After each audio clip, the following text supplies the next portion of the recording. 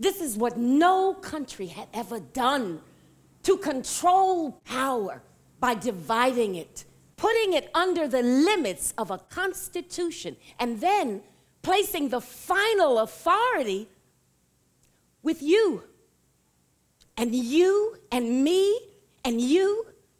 The power and the responsibility for freedom belong to us, we the people.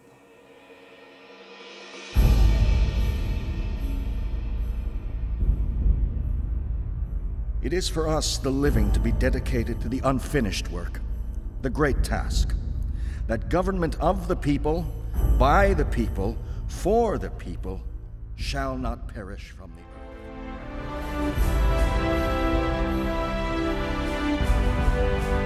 We have been free to imagine, invent, tear down, and build up. In your hands, my fellow citizens, will rest the final success or failure of our cause.